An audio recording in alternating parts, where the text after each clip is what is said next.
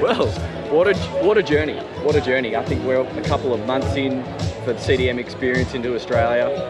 I was obviously fortunate enough, thanks to you, Paul, to get a tour through the CDM, the Darwin class down in Melbourne, and for me that was quite the experience. Chatting with the captain, and he told me a story which I already knew this was something that's going to go ballistic in my opinion in our part of the world, but hearing it from him solidified that. And what the story was, we had that lockdown, the mini lockdown in Sydney last, coming into Christmas, New Year's period, and the owner wanted the boat in Sydney. They were there in Sydney ready for his summertime enjoyment. Lockdown happened, owners in Melbourne, boats in Sydney, and a wonderful East Coast low decides to pump its way through our part of the world. Huge seas, commercial ports were closed, we had boats on beaches, massive swirls. So what do? Up anchor, just steam south, straight to Melbourne, through it all. Got to Melbourne, got on the radio, coming into port, and literally the call was, "What are you doing out there?" Absolutely. That was the call on the radio. I was just like, and what I took from that was, it's limitless. The options are limitless. This is the new style of Explorer Yacht. It's giving owners in our part of the world what they need for our conditions. It is, and I guess a lot of the company motto was "Don't be limited by your imagination." Yeah. And we've had numerous stories like that. Yep. Where people have gone out. Yes, some of the crew have gotten sick Yep. on the way. Yep. But the difference is the boat did the trip, and it got there in one piece without any broken cabinets or broken china or glasses. Correct. But yeah, we got there, and that's the exciting part about CDM. Correct. And what we do. Correct. And so it was a little over a year ago now. It was clear to us that the world's changed. There's a lot of Australians who did have boats that were in the Med, did or do have boats in the Med, and do that style of cruising. That wasn't going to be open to us for a period of time, and that has come true. And many of them were bringing their boats home to Australia, but maybe being faced with a new reality that, wow, we've got ginormous distances. We don't have facilities to service these style of yachts. We've got the best patch of the world, down here. The South Pacific is just amazing. We've got so many wonderful destinations, but they're far and they've not serviced by anyone or anything, and you're out there on your own. And the style of boats that a lot of owners had, enjoyed in the Med and can still enjoy in that sort of Sydney, Gold Coast, Whitsundays region, where we do have some good facilities. But once you leave that part of our world, you're on your own. And that's where I think you saw it, and quite interestingly, a few Australians and New Zealanders have also seen it. Not only we saw that, but a lot of these boats that came back, they were boats that were not designed for those conditions. Yep. They were doing the trips, and now the owners are realising that the boats aren't built for that. They're built for the Met. Yeah. Which is absolutely beautiful. Yep. And it's built in Sydney Harbour. A lot of the plastic boats are not designed for that. Apart from the economy, apart from the reliability, apart from the range, Yep. they just didn't have the build quality. Yep. So we're at a point now where I think we're in a real sweet spot, or a really good space where people are realising if they want to do that East Coast. If you're living in Brisbane and you want to go to Christmas Island, it's actually closer to go to Christmas Island than it is to go to Cantiere. Yeah. And people, we are doing that, and with boats that have got ranges between 5,000 and 8,000 nautical miles, Yeah. you can do that. You actually have a world traveller. Yeah, our region is open. Absolutely, Yeah. and a perfect example is of a boat that's recently arrived into Australia. Yep. Melbourne-based owner, came into Sydney, came to the Gold Coast, up to Airlie Beach at the moment, Yep. coming back to the Gold Coast at Yep. Gold Coast City Marine for some maintenance work, then heading to the Kimberley, Papua New Guinea, Southeast Asia. Amazing.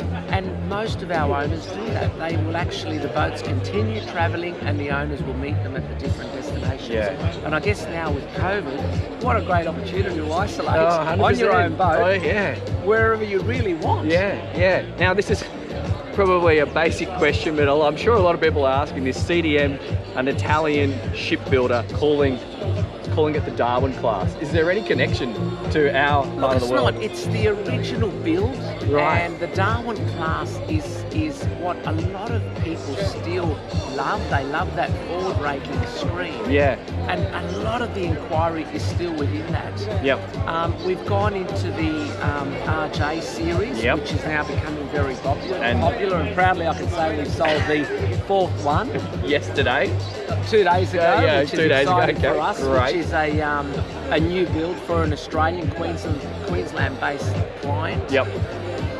The Nauta Air series, which is something a bit more of a modern line. So the beauty is the shipyard, as much as they're a custom builder, they're building boats to cater for people that like the more modern look. Yeah.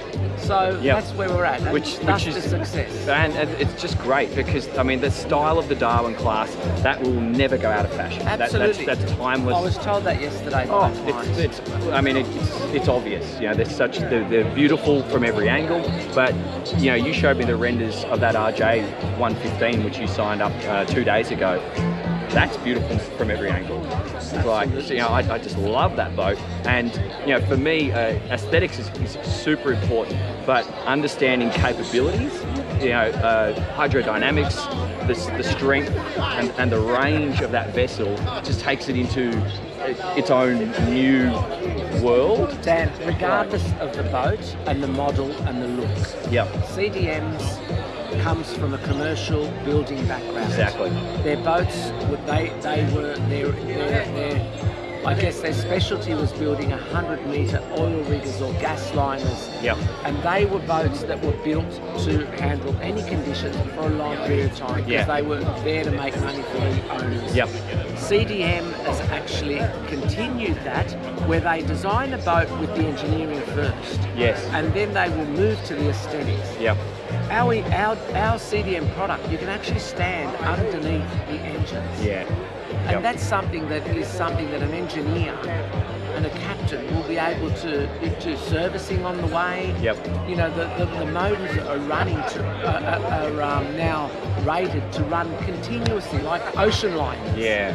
And that's the difference. We are truly building a boat that is going to put up and basically go with the conditions, any conditions that we can offer. Yeah. Well, look, Paul, I'm excited for you. This has been a great experience to be involved with along the way a little bit. I thoroughly enjoyed that day going out and you know, viewing that Darwin class True Blue, and we'll cut to some shots of that coming in through the heads. That was just amazing. And my mate, who also actually owns one, yes, he asked me, he sent me a text, you know, how did she look?